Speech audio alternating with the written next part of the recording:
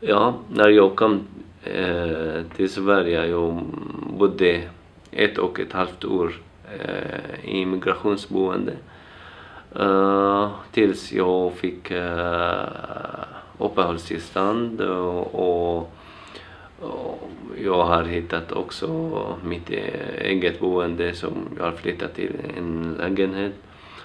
Och jag bodde i den lägenheten 6 månader. Under den tiden studerade.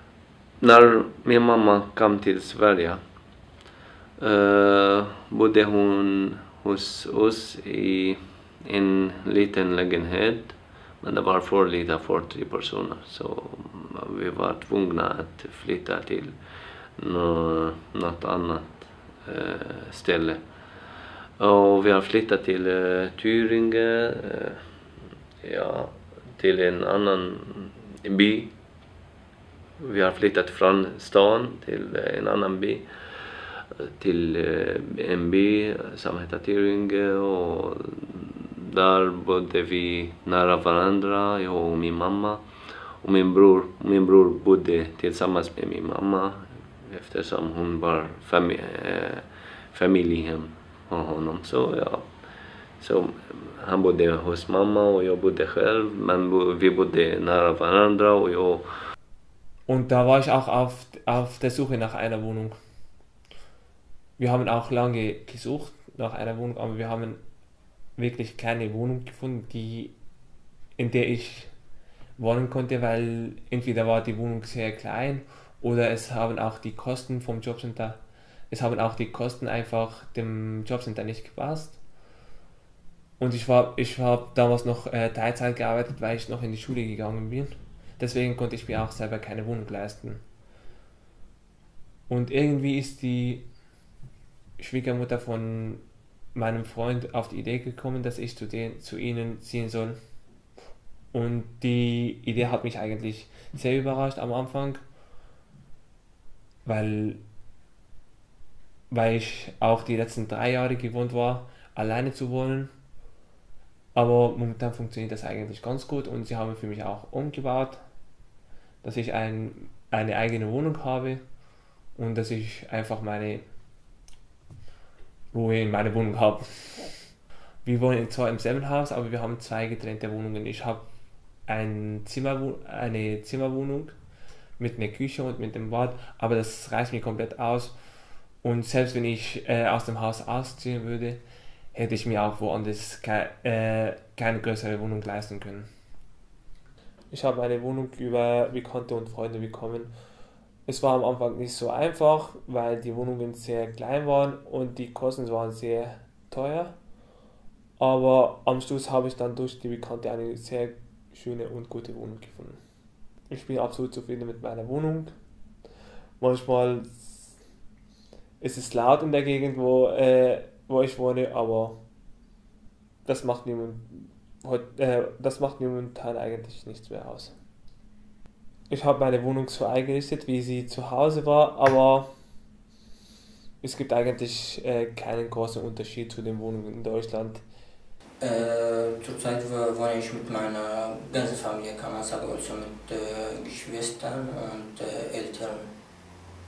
Also bisher bin ich in einer Wohngemeinschaft, aber in einem Monat ziehe ich also ich habe eine Wohnung gefunden, aber bin ich noch nicht angezogen.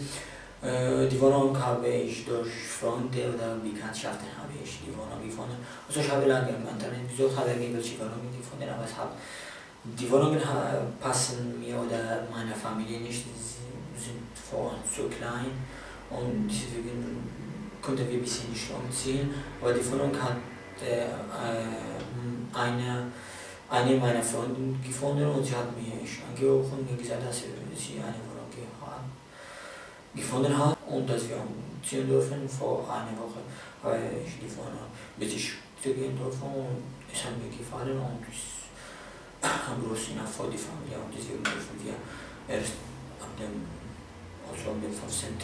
glaube ich, bis 15. Im Internet gibt es irgendwelche Werbung oder sowas, dass man Wohnungen finden kann. Bei VHS gibt es wie Schwarzbrett kann man finden. Im Asylheim gibt es wie Schwarzbrett, wo Anzeigen gehängt werden, dass man Wohnungen finden kann. Im Landratsamt gibt es auch irgendwelche Wohnungen, wo man nachfragen kann, dass man so eine Wohnung sucht. Wenn es eine Wohnung gibt, das wird man bekommen. Also man kann die Wohnung besichtigen und wenn es man gefällt, dann kann man die Wohnung mieten. Irgendwelche Organisationen, es gibt auch am Internet irgendwelche Apps, also es gibt Immowelt, im Moment, es gibt eBay, Kleinanzeigen, kann man irgendwelche, es gibt immer irgendwelche Anzeigen, wo man anrufen kann, wo man ihnen schreiben kann und nachfragen, wie groß. Es gibt immer Details, dass man auch über die Wohnung, über das Haus, man kann die Wohnungen überall bekommen, aber Hauptsache, dass die Wohnung passt. Es gibt wenige kleine Wohnungen, es gibt wenige soziale Wohnungen und das ist das Problem. Ja, das ist, wenn jemand als fremd ist irgendwo in verschiedenen oder in anderen Ländern, natürlich zuerst man muss Beratung und Hilfe von Sozial bekommen. Sozialwohnungen, das sind so billiger als normale private Wohnungen und zuerst beim Sozialwohnung und dann langsam haben wir unser Haus geändert und das ist ja. From Idomeni in Athens, I was very shocked because I see too many people. It was very crowded, the new language, new faces. So I was very shocked, and slowly I learned time. I found the home. Now I am much better. Yes, much better. My love, it's much better now. I am living in Kipseli, almost 3 years, with my friends. Are refugee here. Now is to find a house. You have to be illegal here. You have a paper and you have to registration to there is 3 or 4 organization, Praxis, Arces, Solidarity. Now you have to go there and you have all the time. You have to go there to registration to remind them to give you the house. For the job I found from the website because my social worker helped me, so I applied for the job and they accept me after interview and the things. For other things, I think also the copy paper from the organization also helped me a lot. Helped me to find the place I need. As I had experience before from 2000. Τότε νοίκιαζα σπίτι μαζί τους, είμαστε τότε 4 άτομα και βοηθάμε ένας με τον άλλον για να μπορούν να πληρώσουμε το σπίτι και το ρεύμα και το νερό. Και σταμάτησε τη δουλειά μου και δεν μπορούσα να συνοικήσω δουλειά σε ηλιές και αναγκαστικά με διώξανε τα παιδιά από το σπίτι και ήμουν στη παραλία περίπου για 2-3 μήνες. Έχω κοιμήθηκα σε έτσι παραλία. Ήταν καλοκαίρι και μου βόλεψε, δηλαδή δεν ήταν τόσο πολύ σκληρά στη χειμώνα. Βρήκα σπίτι να νοικιάζω, δηλαδή ήταν φτηνά. Βρήκα ένα σπίτι μικρό με 100 ευρώ. Και λέω θα το πάρω, λέω θα έχω δουλειά, μπορώ να νοικιάζω σπίτι. Νοικιάζω σπίτι και έκατσα πολύ καιρό, έχω κάτσει περίπου 3 χρόνια δούλευα στα κοσμήματα και τελευταία έχει έρθει ένα πελάτης που είναι αστυνομικός και μου λέει δεν μπορείς να δουλεύεις τώρα. Μου λέει από αυτή τη τελευταία μέρα που να σε βλέπω εδώ να δουλεύει. Αν μου ζητήσει άδεια, μου ζητήσει μετά τα στοιχεία μου και ξέρει πως δεν έχω καμία από αυτά. Και μου λέει τελευταία φορά πότε λέω σε βλέπω εδώ. Και αναγκαστικά δεν μπορώ να ανοίξω και πλήρωσα το πρώτο μήνα το νίκη και μετά δεν είχα τίποτα και αναγκαστικά. Το μεγαλύτερο εμπόδιο που έμεινα στον δρόμο και δυσκολεύτηκα πάρα πολύ. Δηλαδή, σαν άνθρωπος, δηλαδή, και με τον κόσμο και δηλαδή, αυτό μου έκανε δηλαδή, και ψυχολογικά. Δηλαδή, βλέπεις κόσμο, βλέπω, ξέρω εγώ, το βράδυ άλλος πάει να σκεδάσει και εγώ καμάμαι στον δρόμο. Εντάξει, για να βρω σπίτι είναι δύσκολο. Δηλαδή, χρειάζομαι να νοικιάζω ένα σπίτι. Δηλαδή, έκατσα 6 μήνες μέχρι να βρω ένα σπίτι. Δηλαδή, κάθε φορά παίρνω τηλέφωνο και λέω: ναι, καλημέρα σας, ξέρω εγώ. Παίρνω την εγγελία, θέλω να δω το σπίτι, ξέρω εγώ. Πρώτο πράγμα ρωτάει από πού είσαι.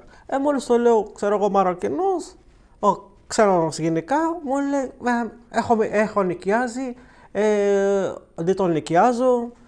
Έχουμε αυτό το συγκεκριμένο, δηλαδή, εκεί δυσκολεύομαι πάρα πολύ.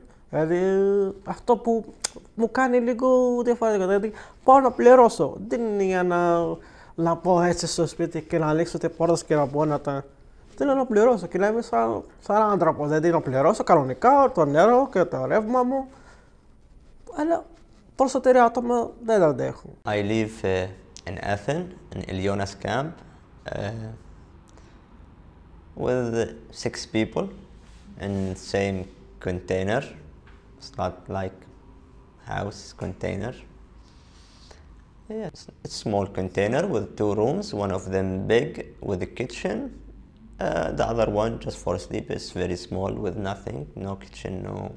But we have faced a lot of problem to find a job, learn language, living in a camp with many people without system. There is too much people, but family, for example, live in luxury for one house. They live in a house, and the guys live in apartment. Sometimes 5, 10 in a small room.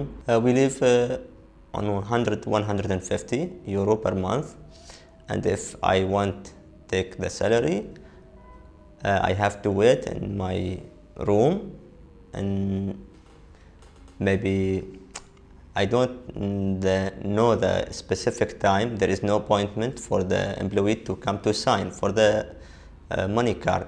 To sign on a card, that means I am still here and I live here. And they don't give appointment, so I can wait them in one day. I have to wait maybe 5 days, stay in the container if I want receive. Find, for example, some organization give accommodation for 2 months. That's something I can't depend on it for 2 months because I don't have job.